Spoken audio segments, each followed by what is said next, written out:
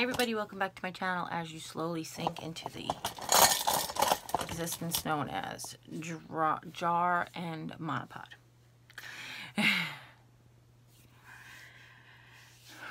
Do I look underwhelmed? I feel underwhelmed. It's a lot of beautiful snow on the ground today, so I wasn't able to get out, which I wanted to do to finish up buying stuff that I wanted to do. And now I'm supposed to start this DIY, which is painting, and I know what I want to do, but I'm disconnected with how I want to do it. So I thought I would sit down with you guys and talk about some of my process a little bit more. I know I've touched on this in the past, but I wanted to share with you a little bit. First of all, I really appreciate everybody's wonderful comments that say I'm so inspiring and that where do I come up with this stuff and you have such great ideas. And I have to tell you, thank you first of all. Thank you. Very humbled.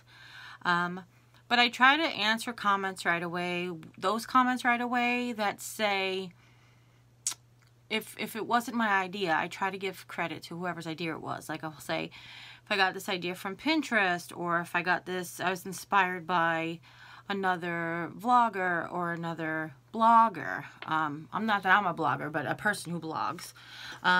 If I got it from a blogger or someone else, some other source, I try to always say, give credit where credit is due.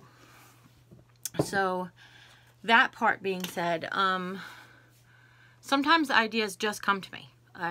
I'll see something that they'll sell in a store, and I'll be like, ooh, how can I make that at home? Perfect example is twine carrots, jute covered carrots. Jute covered carrots. I know the Dollar Tree sometimes sells orange jute. I know I have a little bit of it. I don't think I have enough to cover a carrot.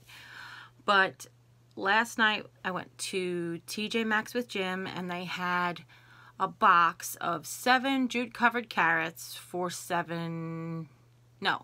jute covered carrots for $7.99.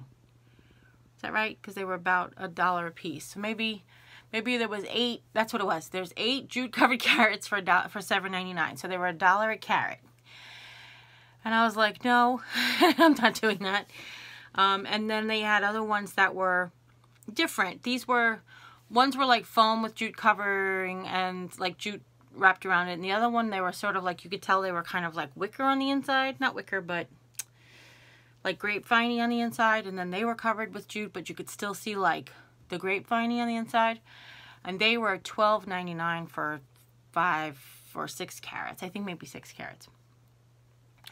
But I'm like, no, I can't. No. As much as I love the way they look, it's extremely difficult to me. And I tell you guys, you know that I have issues, but it's extremely difficult for me to lay out money like that when it could go towards so many other things. Like my dad used to say that about eating out at restaurants. My father's family owned a restaurant when he was growing up, and he knows the value of food and what it costs to make.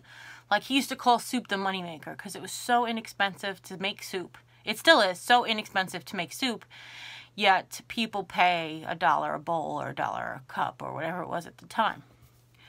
And, you know, you could make a pot of soup for pennies because it's mostly water from the tap and then the ingredients that are leftovers most of the time. So anyhow, it was very hard for him to go out to eat because he would look at how much a steak cost for, you know, $17.99 for a steak and say, I could feed my whole family steak for $17.99. So that was his mentality towards it. Kind of have that same mentality towards crafting. I just can't bring myself to pay something. And here's the rub. It was at TJ Maxx. So you know TJ Maxx has sort of like overstocked leftover stuff from other stores. That means if it was $7.99 at TJ Maxx, it was probably a way lot more money than wherever they originally were selling it. But anyhow, I can't bring myself to, for $7.99, I can make 20 carrots. Anyway. So sometimes my inspiration comes from that. Sometimes my inspiration just comes from my brain. So I have these cute mason jars. They are Kerr. I bought a case of them for $5 on Black Friday 2 years ago, last year, 2017 maybe. I think that was 2017, and I got 12 of them for $5. So you guys know that they sell them for $1 each at the Dollar Tree. So I definitely got my money's worth. So always look out for deals like that. But I have them, and I was like, oh, I know what I want to do with them. There's a couple of different mason jar ideas. There's a couple of different. There's tens of thousands of mason jar ideas on the internet or on Pinterest, and I was inspired by them. So I don't want to, I didn't find anything that's exactly what I wanted to do, but I did find things that inspired me. So I have these coming up. I'm going to do a set for St. Patrick's Day, and I'm going to do a set for spring or Easter, but they're going to be, they're not really for Easter, they're spring. You can use them for Easter, but they're for spring. And I'll have that coming up on the channel, but here's the thing. So I have the idea in my head. I was inspired. I know exactly what I want to do. I know that the materials to do it are right there. I know that all I have to do is actually do it. But there is a disconnect. And here's the thing. This isn't for everybody. This is for me. This is Jeri-Ann Henson. This is how I work. I am so sorry to include you in my life. No, I'm not. But my brain, this one, either works in organization mode or in creative mode. I'm either cleaning or I'm crafting. And never the twain shall meet. And often my brain is nowhere near either one of them. So it's not like just a 50-50. I'm either creating or crafting. Sometimes I'm like nowhere in the vicinity of either. That's today. So I know that I have things I've got to do because it's this YouTube channel, these tutorials is my job. So I know that I have to put on my shoes and go do my job. I don't have to put my shoes on, but you understand what I'm saying. But when I had jobs that were outside of the home, and you guys who work outside of the home or work inside of the home or wherever you work, you know that there's just days where you're just not into it. And then sometimes you have to like fake it till you make it to like, you know, maybe till lunchtime, and then you'll get that rev, and then all of a sudden it's like, yes, the creative juices are flowing, or the work that you need to get done just really gets done very productively, and you're like very quick to thinking. And then there's just days where you're like, you float through the whole day and you're like, I just did the bare minimal of what I needed to get by, and I don't even know how I got my shoes on this morning. Well, that's today. There's nothing wrong in my life. I actually vlogged last night that I had the most beautiful Valentine's Day with Jim. But today, I don't know if it's the weather or if it's just a mental block. But I came into this craft room 3 times today. This is the 3rd time that I've come into this craft room. Because I have a personal thing with myself that 3 times, I will give you the, like, I'll give you the shirt off my back 3 times, but the 4th time you won't get it. I will give you, like, everybody's got 3 chances, myself included. I don't know why I do that to myself, but I do, and it's always worked for me before. But this is the 3rd time I came in here, hopefully, hoping that inspiration would blossom each and every time that I came in.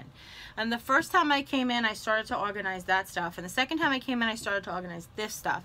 And now I've come in this 3rd time, and I'm like, I'm organizing this stuff. So I may not craft today at all. Today may just be a cleaning day, but I'm not even really doing it. Like, all I did was move stuff. You know, there's an organizing rule called touch it once. You know, touch it once, you take care of it. If you pick it up, put it away where it belongs. But today was not that day. Today just wasn't that day. Today was the day where I consolidate bags and I throw them over there. You know, the Valentine's Day stuff, I'm trying to put the Valentine's Day stuff away because Valentine's crafting is over. So I had to clean up all the Valentine's Day stuff, and I threw it over there by this Valentine's box. Instead of getting up and actually putting it away, I just threw it over there. I know I have sewing to do, so there's all the sewing stuff here. I have St. Patrick's Day to do, so there's all the St. Patrick's Day stuff here. I have all of these Easter flowers because it's springtime is coming, and I know that I'm going to be doing some DIYs. That's it. I wish I could say I had it all together all the time. But I don't. I have bad days just like everybody else. My brain is foggy, and sometimes my brain is great and sharp and my body doesn't want to cooperate. Today is not that day. Today is that my brain cannot focus on what it needs to focus on. There is terrible weather out and Jimmy had to work, so I'm not really 100% sure that I'm not just focused on him getting home safely, if that makes any sense. He texted me to freeze ice and bottles in case the power goes out. So I don't know if my brain is on that exactly, but my brain is not focusing on the craft aspect of the job today, which is disappointing because I really have, just like I did at Valentine's Day, I have a lot that I want to share with you. And it's just a matter of actually getting it done. And then some DIYs, you know, there are 15, 20-minute videos. The project will take me 3 days. So there's some things that even if I wasn't planning on putting it up tonight, I still have to get it started. So, you know. And then one of the projects included spray paint, but it's 21 degrees out. And I can't spray paint in 21 degrees. They tell you to not have it be below 41. But anyway, so yeah. Yep. Then there's that craft that I have in my mind that I have created for myself. So there's no instructions out there. It's something that I came up with my own brain. And now that is, this is the planning of it. So I think I know how it will work from my experience using the different mediums, doing the different techniques, but I'm not 100% sure that it will. So sometimes getting it started, especially when it's the processes are so long, like the thing that I want to do, one of the things the first step I want to do to these takes like 6 hours with drying time. Then the second step takes like 4 hours with drying time. But I'm not sure that it's going to work. So I don't want to invest the 6 hours to do the 4 hour. Do you know what I mean? Does that make sense, guys? I hope that makes sense to you. And then to only do a craft that only, you know, not everybody celebrates St. Patrick's Day. But then again, I realize that even if I teach one person something, and if not, I realize that I'm doing it for myself anyway. So, I don't know. Do you know? I don't know. I feel like a little kid. Come on. Come on. Do you guys know? All right. How are you all doing? Good, good. I'm sorry to hear that. Well, I'm glad that's happening better for you then. Thank you. Oh. Kids, right? Yeah. Yeah, I know.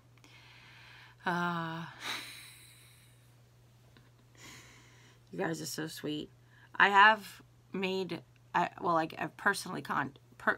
made personal contact really with anybody who's reached out to me. But some of you have reached out multiple times, and we've created friendships here. And it's been wonderful because for the last 2 years, I've just been the only one talking. And my friends will normally tell you that I'm an extremely good listener. And I feel like that's my gift. And it's really hard when you're on the channel to be a good listener because I can't hear anything you're saying. Does that make sense? I hope that makes sense to you. I have so many things in my brain.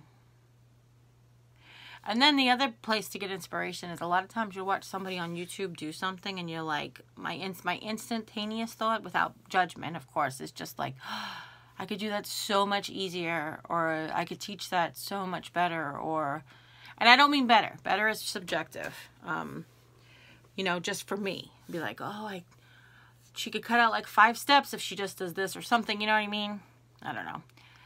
And then sometimes I'm like, how do you see that? Like whenever I watch Melissa at 4/4 crafts. I was like, who sees that, Melissa? You are amazing. Because, you know, like that. But anyhow, I digress. I'm all over the place. Forgive me.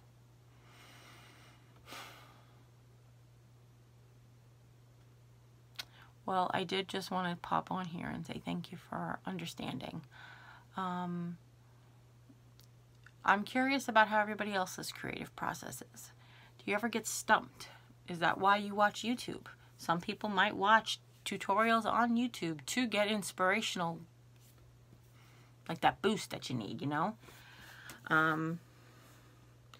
I know I do, on a regular basis or by average, do more DIYs than other YouTubers who do like 2 or 3 a week. But every once in a while I have to like take a couple of days, let my brain, and yeah, and that. Thanks guys, I really appreciate the love. I would say if you have any questions about this crazy conversation, please leave them in the comments section down below. But really, I would love to hear from you guys and how you overcome your creative slumps. Do you just watch other YouTubers? Do you jump on Pinterest? Do you open up craft books? Do you go to the library? Do you just go away from crafting altogether? But please give this video a thumbs up because I need it. Let me know that you have been here before by giving this video a thumbs up. As a matter of fact, if you've never been here before, don't even thumbs up. Just thumbs up if you've been here before, and I can appreciate the camaraderie. That's one of the things about, I always talk about my terrible health too, is that I appreciate the camaraderie and the sense of sympathy that you can get from somebody who's only been there, but you hate that sense of camaraderie and that feeling that somebody else has gone through what you've gone through, because it sucks. It sucks for you and it sucks for them. But as always, you guys take care, God bless, and we'll see you next time.